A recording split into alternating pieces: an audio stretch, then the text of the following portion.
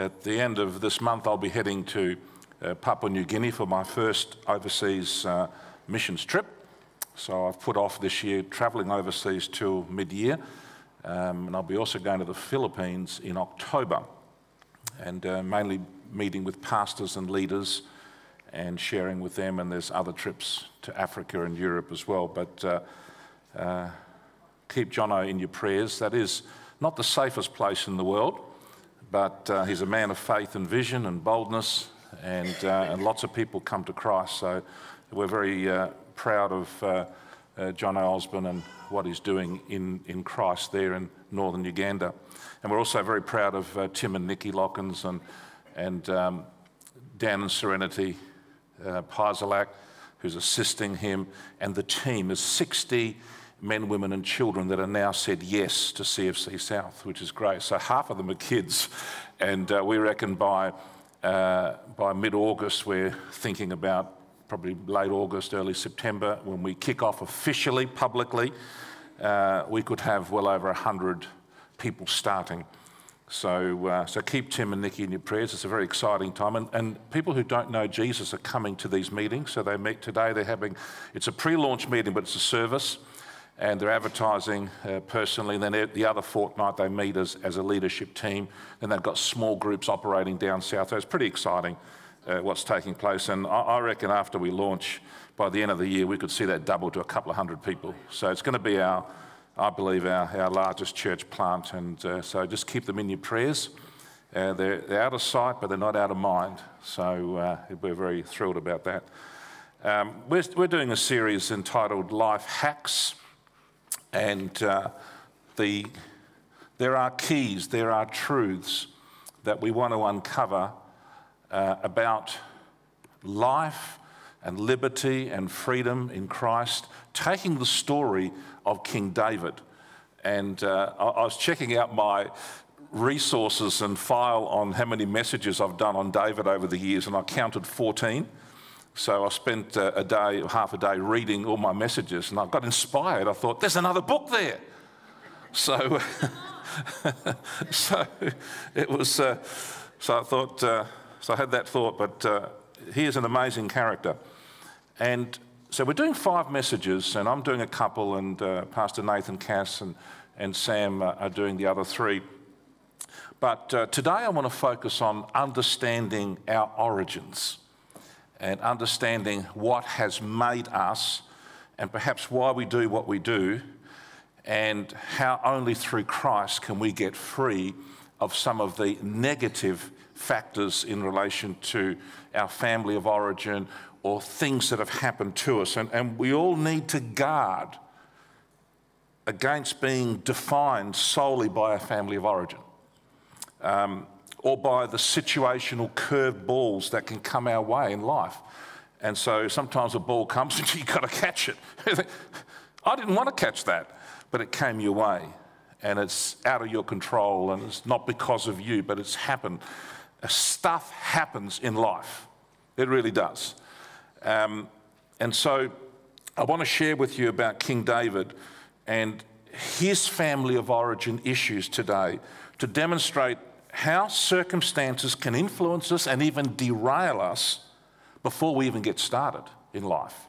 However, the more aware we become of those factors and the more open we are to Jesus in our midst, then the Lord can change us and shape our lives, and we don't have to be dictated to and controlled by what's happened in our past, or by, we don't have to carry those curved balls. We can actually drop them and replace them. And Jesus is the best replacement medicine. And when he comes into your life, everything changes. And so we may never forget, but we're not controlled by things that are untoward that have happened to us, no fault of our own. That's the reason why I wrote The Me I Can Be. And we just published the Church We Can Be, and many of you have purchased that, about my 40 years, things that I've learned in the life of the church. But this one here is, the best part of this is not what I wrote, but the 7 testimonies that are there.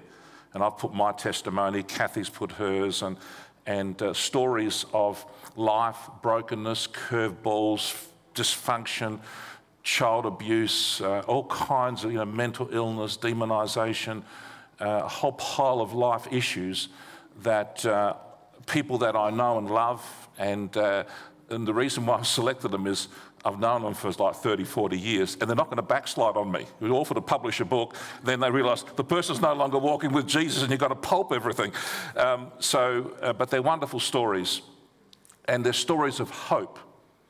And if you haven't, there's only a thin book, 100 pages though, and Pastor Jill Steele has done an excellent study guide. In fact, Jill's using this for our leadership development group. She's done 2 nights of just processing about how we can change and not be controlled by whatever's happened in our past. So if you haven't purchased it, get hold of it and work your way through it. It's an easy read, but it has some pretty profound implications and practical helps on how to grow, and Jill's study guide is excellent on that. So King David was a man who had many triumphs and many tragedies. He was uniquely gifted, but he was very human at the core of his being. He was so strong in battle, ferocious, unbeatable, an amazing general, an amazing soldier, fearless, bold. He's like Alexander the Great was, if you know how bold he was as a young man and as a soldier king out the front in the battle. Well, King David was like that as a young ruler, but yet he was so weak in his home. His contrast, and amazingly skilled, amazing abilities. How he could tap into the grace and power of God, and yet the shadow of Jesse, his dad, and his mum and his brothers, and the influence of his home affected him. And so he's not the best role model regarding being a husband. So fellas, don't look to David to guide you in how to handle your many wives. Don't look to him, parents, as a guide on how to lovingly discipline your children. He just couldn't do it and didn't do it. And I can tell you, all of you here are better parents than King David. So let's be realistic about him. And in some areas of his life, that shadow showed itself in his life and also in his children's lives. And yet, you look at that and you think, how can someone who draws so close to God can also yield to the dark side at times?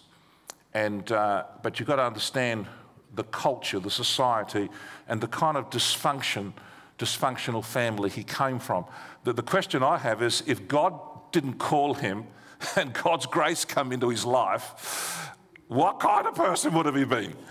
And so we're thankful that he got saved. We're thankful that he connected with God and that God called him and filled him with the Spirit, because without the Lord, I don't know, he could have been a terribly diabolical person that wreaked a lot of evil in our world because of the breaking of his life, the dysfunction. But God was merciful to him.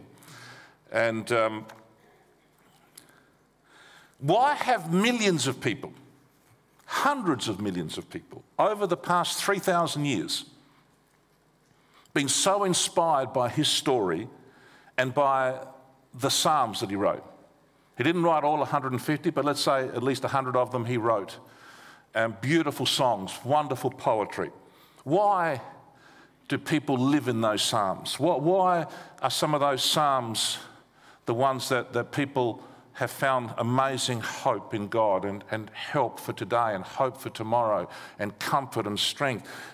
We're drawn to them because he's such a role model of what real and genuine devotion to God looks like. There's nothing plastic about David. He lets it all hang out. In fact, sometimes when he's talking to God at his prayers, you get a bit embarrassed. Go, man, you're talking to God here, mate.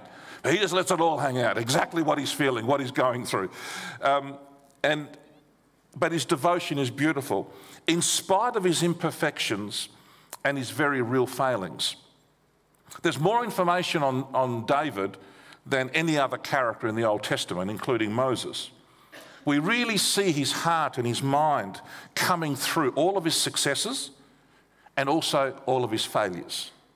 And what's more, we get great insights into the nature of what God, our Heavenly Father, is like. He's really like a New Testament man in the Old Testament era. You can grab some of the Psalms and you can link them in with some of Paul's letters. His understanding of grace, his understanding of mercy, his understanding of the gift of the Spirit, of forgiveness, of repentance, he's pretty amazing, actually. So his understanding of God rescuing him and helping him in the affairs of life, and particularly when he crashed and burned, and he crashed and burned a couple of times. So to understand David's story, you've got to understand a bit about the culture. Children growing up 1,000 years before Christ in Middle Eastern culture, Hebrew culture, Mesopotamian culture, the fathers and mothers of that era, from our understanding, from Scripture and also from history, really didn't bond with their children.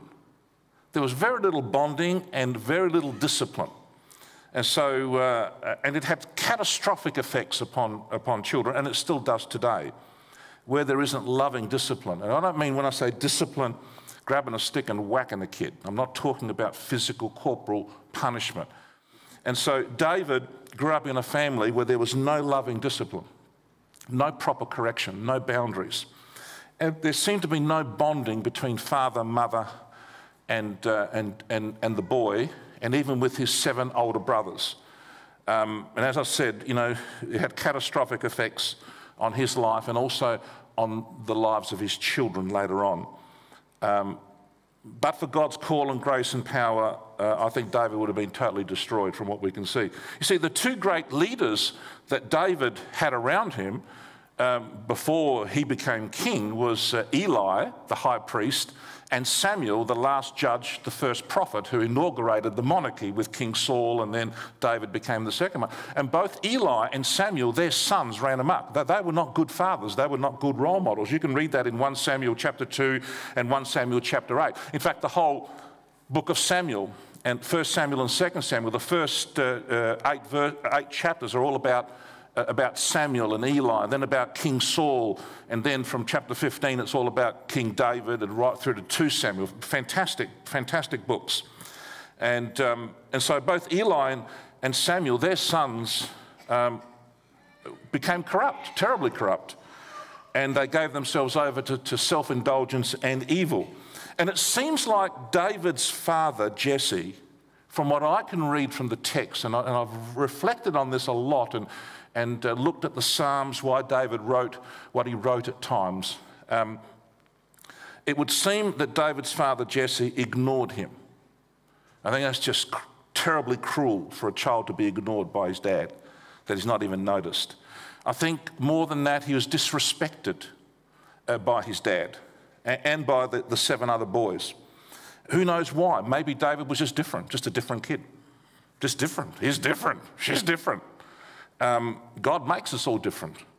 Maybe he was a loner. It seems like he enjoyed time just being on his own, and he was a country boy, and he loved being with sheep, and also he was very sensitive and loved the arts.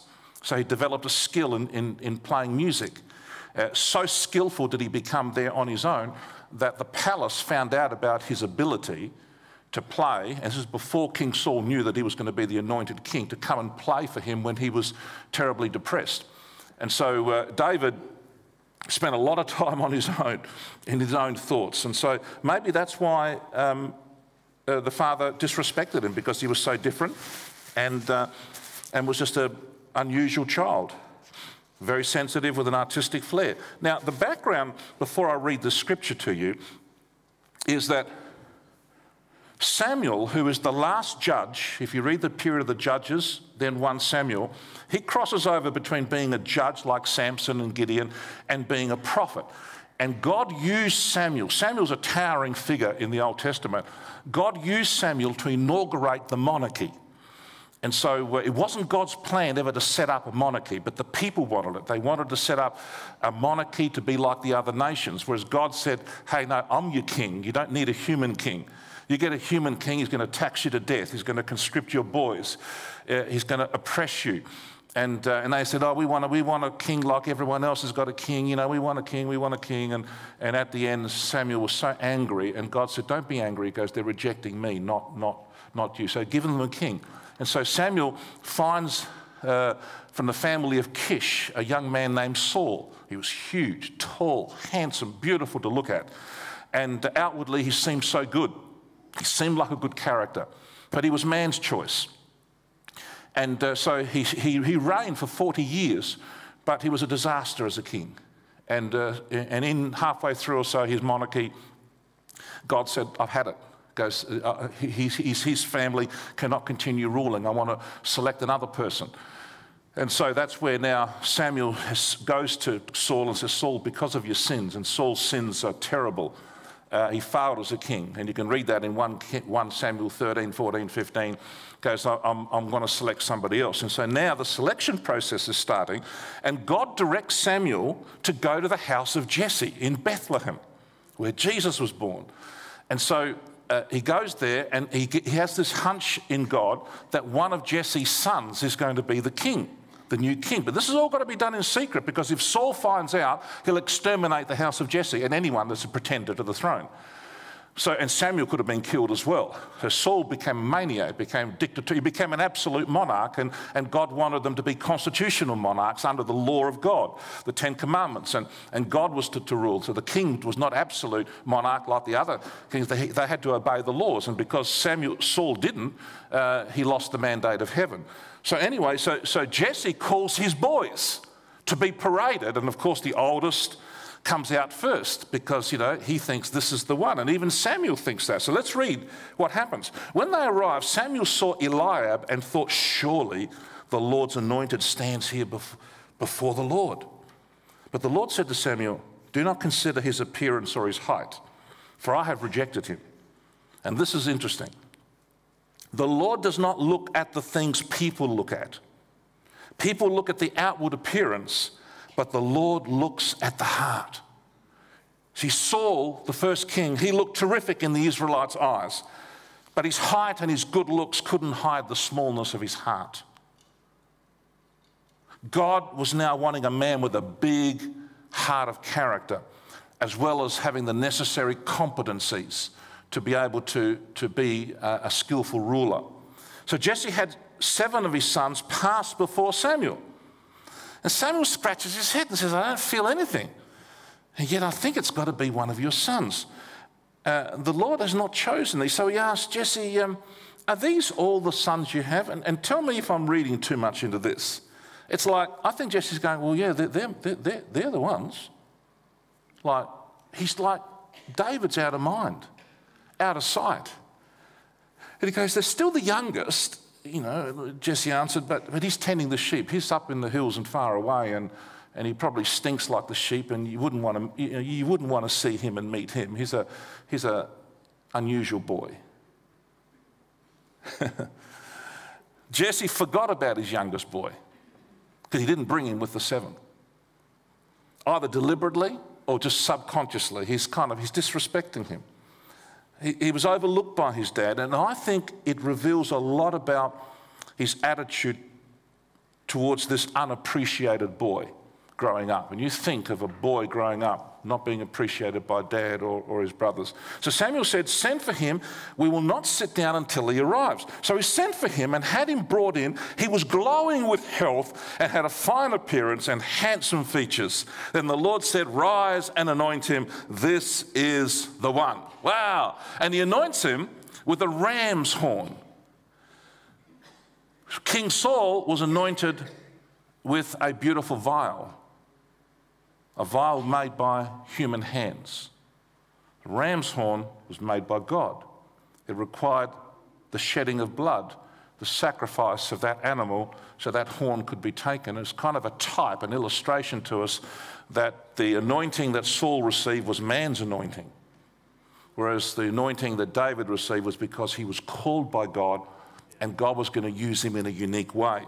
And so you see here with Jesse, his attitude towards his son. And, well, the older brothers, the 7 of them, again, we only have one text, but it's enough to say this kid is being belittled by the older brothers, and he's basically being bullied, and they can't stand him. His very presence arouses something within them. They just detest him. Where did they get that attitude from? How do you get to that point where you detest this little boy? What's he done wrong? He's unusual, he's different. But somehow they're cursing this kid. And I think it came through the father. And you get this with Eliab's response. When Jesse asks young David, he says, David, the boys are being conscripted by King Saul. They're fighting the Philistines. There's this giant called Goliath who's running amok. Could you please take some food and provisions for your brothers? So David goes, and as he goes and he watches and he sees what's taking place, he's all eyes, he's all goggle-eyed, and he sees this Goliath defying the armies of Israel and threatening and menacing, and the Hebrews running back because of his noise and his threats. And so this is, Eliab sees David, and this is what he says. When Eliab, David's oldest brother, heard him speaking with the men, he burned with anger at him. Why have you come down here? Like instant rage at the very presence of this boy. He arrives, rage. So I think that kind of rage and oppression and bullying was there all the way through this kid growing up by the older brothers. And with whom did you leave those few sheep in the wilderness, like your little sheep? You know, who did you leave them with? You know, you're being responsible. I know how conceited you are. Like he's making, I mean, it's a terrible statement. And how wicked your heart is. You came down only to watch the battle. And look at David. This is the cry of a hurt, abused young boy. Now what have I done? What have I done now? I'm just bringing you water and food. Like, it's almost like every time you talk to me, you put me down. You can't think of anything positive. Now what have I done? I'm here to help you, and you're cursing me again. Can't I even speak now? Are you so oppressing me that I can't even open my mouth and speak? Man, that's bad, isn't it? It's not good. So from this, and then you look at David's life. You look at his life, and without God, you think, man, where could have this guy gone? David developed into what I call a full-on personality with incredible intensity, a man of extremes. I know of nobody in the Old Testament. Maybe Elijah is another one, but Elijah, he just has a complete nervous breakdown through it. Then he comes out of it as a different man. So Elijah, he's got this intensity as well, but then he breaks down, and then the second half of Elijah's story, he's a team person, he develops people, and he's a lot more placid. David, he is intense right through to the end, and also capable of great extremes. For example, he had an unusual desire in him to fight and kill. He was a fighter, and he actually did a lot of killing. And it seems like he enjoyed it. That's the part that's a bit shocking. He was so full on that when he was a soldier and he did it to the best of his ability. So have a look at this. This is the scene now where David talks to Saul because he's seeing this uncircumcised Philistine defying the armies of Israel. He's only a kid, he's a teenager. But David said to Saul, your servant has been keeping his father's sheep because I've been looking after the sheep. Because when a lion, I mean, listen to this. When a lion or a bear come and carry off a sheep from the flock, I chase it. I go after it, and I strike it, and I rescue the sheep. You can't have that sheep, you rotten bear. You lion, give me that sheep back. And when it turns on me, I seize it by the hair and I kill it. Hey, how do you grab a lion by the hair and kill it when you're a teenager? That is weird behavior. You know, like, and he goes, your servant has killed both the lion and the bear. Like, this is practice for me. This uncircumcised Philistine will be like one of them because he has defied the armies of the living God. And look, I asked this question, if it was me, I'd let the lion have the sheep. Hey, I've got 30 of them. One, let him have a little bit of mutton for tea. I mean, why chase after it? I mean, they do give birth, and there'll be other sheep that come along. Why take such a risk? Why take such a risk? You see, a normal human being would have passed on this, but not David. And so he not only takes the sheep back, but he wants to wreak vengeance on that lion and the bear because I killed him. He says the king would have looked at him and said, "You're a scrawny little guy, you can't even fit in my armour. You kill a lion," and he goes, and then he says, "As for that giant, I'm going to have him for breakfast." And when you see Michelangelo's David in Florence, and I've got some fantastic pictures of it, censored ones now, that I sent a few years ago. I mean, I think Michelangelo captured, when you look at David's face, and he's like this, and he's got the rocks in the hand, and he's got the sling over it. It's like he's looking at him saying, "Mate, you're going down." It's like there's this anger. Now, he's saying he's doing it for God, and I have no doubts that he was doing it to serve God because he couldn't stand what this guy was saying. But it was like, I want to get you. And the thing is, he's never killed a man before, and within a couple of hours, he's lifting the guy's head. What is that? Most kids are squirmish about that. So he says, "Make my day." And so Goliath is coming towards him. You know what David does? He starts running towards him. Like he says, I'm going to take your head off today. And he did that. So what is that in him? There's an intensity, there's this desire, there's this extreme in him that I see is quite unnatural. It's not normal. It's excellent for somebody who's going to be a military commander who's going to take no prisoners. And that was David.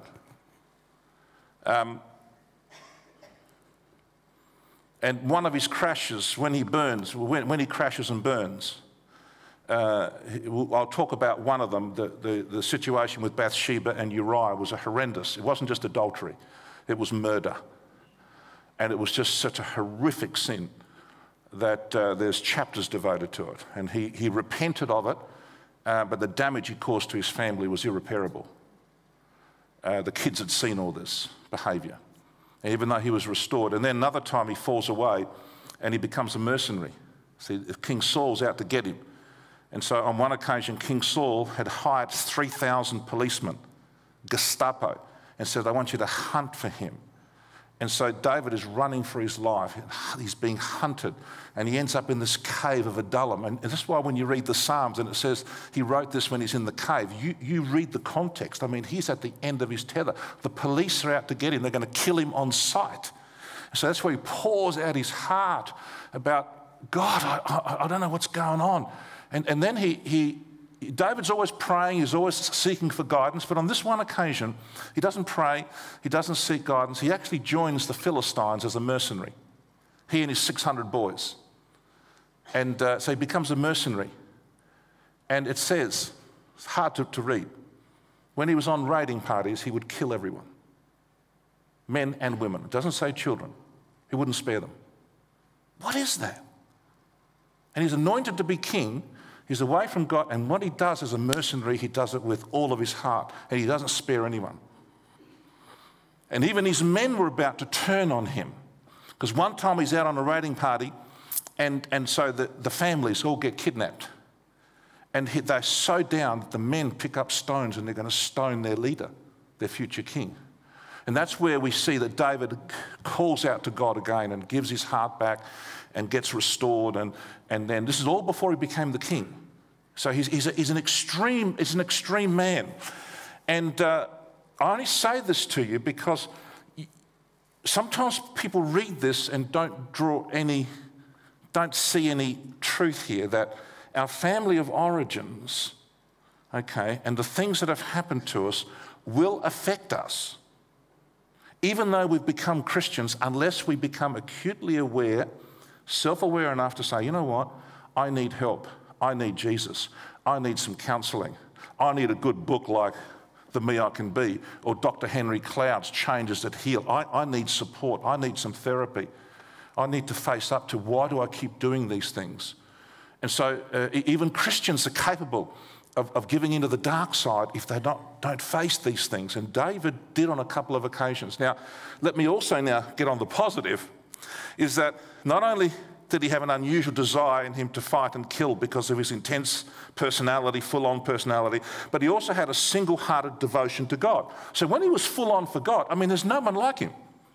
I mean, he's a totally full-on for God. There's nobody in the Old Testament that can write like David writes about his relationship with God. It's almost like he so needs God in his life that in those times, if God doesn't come through for him, he's dead, he's finished. And let me read to you one of my favourite Psalms. This is David saying, "The Lord is my light." I've had my kids and grandkids memorise this. "The Lord is my light and my salvation. Whom shall I fear?" Because he had so many fears. "The Lord is the stronghold of my life. Of whom shall I be afraid?" Then he goes, I love this. "One thing I ask from the Lord, this only do I seek, that I may dwell in the house of the Lord all the days of my life, to gaze on the beauty of the Lord and to seek him in his temple." Isn't that beautiful? And one day he's in his palace and he's always thinking about God. He's got this beautiful cedar palace now in Jerusalem. He's conquered the Jebusite city, and Jerusalem's now his capital. And he's looking down and goes, I got this, and God lives in a tent. I want God to have a palace like I have. So he comes up with this idea, and he says to Nathan the prophet, "I've got an idea." Nathan probably goes, "Not another one," And so he shares with Nathan about building this fantastic temple for God. And Nathan goes, "Good idea." And Nathan goes and prays, and Nathan comes back and says, "Well, yeah, you can plan it, you can pay for it, but you ain't going to build it." God says, "David, you've shed too much blood. I think I want a man of peace to build my temple." And that was Solomon, his son, who didn't do a lot of killing and all that. And so here he's like, "One thing I ask from the Lord, this I seek, that I may dwell in his house forever." Now, here's some lessons. Some practical lessons. Firstly, parents, then to all of us. If you're a parent or a grandparent, listen to me today. Appreciate each of your children and grandchildren equally. Grandparents, you may see your son or your daughter favouring one of the kids. It happens in life. Don't tell them. Don't tell them off. This is life. You just make the difference with that grandchild. May that grandchild grow up knowing that there's been pure love, acceptance by you as a grandparent. Sometimes this happens where a mum just is drawn to one child, or a dad is drawn to another child, their personality, and one child can be very difficult. It is so important for parents to appreciate each of your kids equally. It's a big mistake if you don't do this, or if you play favourites. And grandparents, you can make a difference here. I whisper in my grandkids' ears and I say, Amari, you're my favourite. She goes, "No, I'm not." I say, "Yes, you are. You're my favourite." And then she goes and speaks to Karis, Steph's child, and says, "Bubble says I'm his favourite." No, he says I'm his favourite. Hey, I better go and see Christopher and Mia and the others. And they all know they're my favourites. The negative of that is they don't believe anything you tell them from now on. They think, "Papa, we don't. But what I'm wanting to do is for them to know that I've accepted them and loved them for who they are, and I'm not comparing them with anyone else. They're my favourites. Appreciate each of your kids equally. Parents, cultivate mutual respect among your children. Jesse failed in this with his boys. And perhaps the other boys picked up their dad's attitude towards him. This is why it's so important that you teach your children how to respect each other. and how to deal with areas of bitterness or disagreement and arguments. And kids argue, they fight, but just to make sure, let it be good, clean fighting without resentment and anger and bitterness and stuff like that. And teach them how to, those wonderful 9 words. You know, I was wrong. I am sorry. Please forgive me. Build that into them so that they don't have attitudes towards one another. So important. So parents and grandparents, help introduce your kids to Jesus. I love Kay. I mean, she brought about 15 grandkids the other Sunday. How many you got, 22 or something? And she said, oh, Pastor Bill, and there are these beautiful little kids, and she's bringing them to church to introduce them to Jesus. Grandparents, introduce your kids to Jesus. Parents, help introduce your kids to Jesus. By your lifestyle and by your words, pray with them. Read the Bible with them. Memorize key Bible verses with them. Encourage them to attend church weekly and to get involved in some area of service. Get the kids to camp, young people. And if there's kids on the outer, pay for them to come to camp. Tell them and show them how you love them unconditionally. Tell them and show them. Demonstrate it to them. Model Jesus for them in all things. I remember a man many years ago, and he and his family are not in the church anymore, but I was watching his little boy, and I just thought, this kid is in real need. I could just see him. Just the facial features, the body language, and I just got this feeling like this kid has not been affirmed by his dad. And I just said to the dad, I took him aside, I said, can I just say something to you? I said, don't ask me questions. I said, I just feel like your boy needs you to at least once a week take him, look into his eyes, and tell him you love him and give him a hug and a kiss. And I found out he had not done that for years. And it twisted that little kid. You could see him changing because he's crying out for the affection of a dad. And he wasn't getting it, and it was screwing him up on the inside. And it just shocked me when the dad said, no, I don't do that. Man. Tell them and show them you love them unconditionally. Affirm their particular aptitudes and abilities.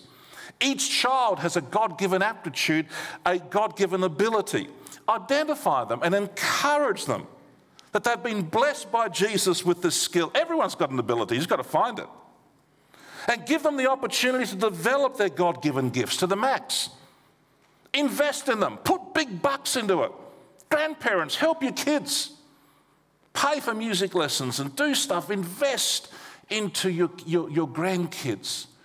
And if they've got a particular aptitude, a sport or a musical instrument or another ability, inspire them that they have something unique to offer Jesus, his church, and our world. And pray constantly for them and see them through God's eyes. There's special gifts that have been loaned to us.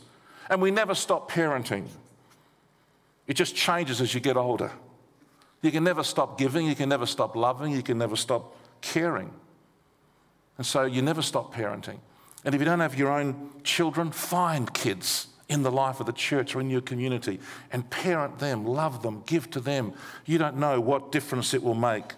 And the story of David speaks to me of the importance of this. Now, for all of us, people look superficially. We all look superficially. Whereas God, he really sees us. He really does see us. And he sees you. It doesn't matter what your mum has said to you, what your dad has said to you, what the teachers have said to you, what your neighbours have said to you, what your siblings have said to you, or what they've done to you. And if you have voices that have been programmed in kind of repeating all that negative stuff, let me tell you this, from the authority of God's word, David went through this. And he knew that God really saw him and into his heart. And he writes this psalm. And I think this psalm flowed out of this. He said, you have searched me, O Lord, and you know me. Let God search you. Let him You know when I sit and when I rise. You perceive my thoughts from afar. You discern my going out and my lying down. You're familiar with all my ways. Before a word is on my tongue, you, Lord, know it completely. You hem me in behind and before, and you lay your hand upon me. Such knowledge is too wonderful for me, too lofty for me to attain. It's like David is saying, you know what? People don't really know me, but God really knows me. And the more intimately connected you become with Jesus, the more self-aware you'll become. And you'll get into a better position to receive the healing and the restoration from your family of origin issues. I don't know the answer. It's not just getting a psychologist. They may be helpful in identifying, but who actually can love you unconditionally and who can come into your life and change you from within by the power of his presence? It's only Jesus through the Holy Spirit. And I think David experienced that. He experienced that powerfully. Secondly, people easily forget, but God will always remember us. Look at this. I think David felt this one. This statement has comforted hundreds of millions of people and has brought healing to them. Though my father and mother forsake me. This is my favourite psalm. The Lord will receive me. Don't you feel that? I think David experienced that. You may have experienced that. Rejection is the worst pain. You may have been rejected by a husband. You may have been rejected by a wife. You may have been rejected by a friend. I know of no greater pain than rejection. It kills the heart. It's like cruel when, as the Queen said in one of her speeches, she says, the more you love, the more you can get hurt. It's true. The people that you love the most have the power to hurt you the most. And some of you have been deeply hurt and rejected and forsaken. Oh, look at this. Though my father and mother forsake me, the Lord will receive me. He will receive you and heal you. And finally, people often run ahead of themselves, whereas God is patiently ordering our circumstances. Hey, David illustrates this so powerfully. In spite of his mistakes and failures and sins, God is working in his life and working on his life and working through his life. And I can tell you, God is in control of your life. You may not see it. You've got to put yourself in a position where you let him in. Let him guide the process. I love this scripture, which I've memorized. I remain confident of this. I will see the goodness of the Lord in the land of the living. Another translation says, I cannot help but believe that I will see the goodness of God in the land of the living today.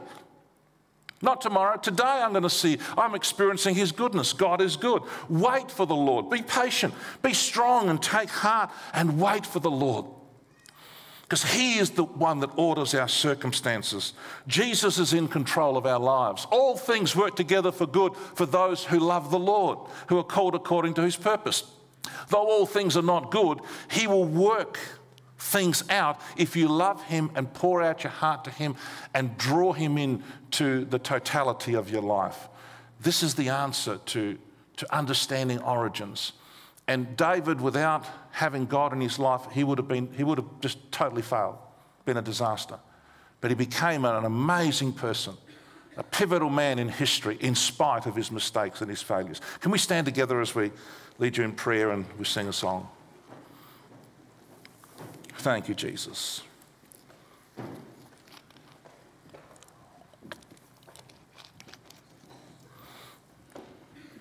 As we stand in the Lord's presence, I want to lead you in a prayer because some of you need to start a journey of healing. You may need, get hold of something like this, The Me I Can Be, start working through it. One of the men in the church said to me, Pastor Bill, I've read through every verse. Every verse? There's hundreds of them. Yep. And I'm doing it a second time. I need to re-script my brain. I thought, wow, that's fantastic. You may need to order God Changes that Heal by Dr. Henry Cloud. There's no copies in Australia. In fact, there's some, Pastor Jill was telling me there's some YouTube clips of Dr. Henry Cloud. Anything that Dr. Cloud says, he's a top psychologist and top Christian theologian, brilliant. And I'd get that book, Changes That. I'll quote it. I'll use it in my book. You need to start a process of healing, restoration, self-awareness, calling out to Him. Only then can those changes come, and He gradually changes us. You need Jesus in your life. We all do. We need Him to be at the very center. Surrender to Him.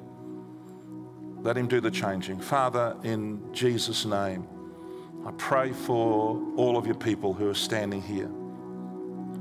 And as we've talked about David and read some magnificent Psalms and read some passages that are just shake us and shock us about the frailty of man and the weaknesses of our flesh and our sinful nature, and how if we give into it, that demons can take advantage and create terrible evil, even though our heart is to want to do what's right. But Lord, protect us, help us, as Jesus prayed that we should pray, lead us not into temptation, but deliver us from the evil one. We need your leading, Lord. We need to be led by you to identify when the enemy exploits our natural weaknesses and family of origin issues and that stuff.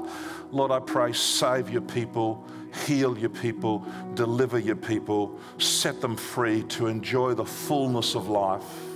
Help them not to be tripped up by the things that have happened to them, no fault of their own.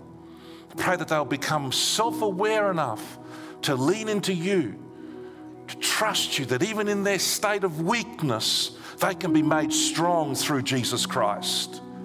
As Paul would say, when I'm weak, then I'm strong. And even Jesus himself had to surrender to you, loving Father, at Gethsemane and fight his own desires and ultimately surrender to your ultimate will and purpose. Lord, help us to stay surrendered, open to receive the healing that we need, and for many to start this journey. I pray, help them to come to Christ again and again and again as Saviour, Lord, Master, Deliverer, the one who can set us free. I thank you in your name. Amen.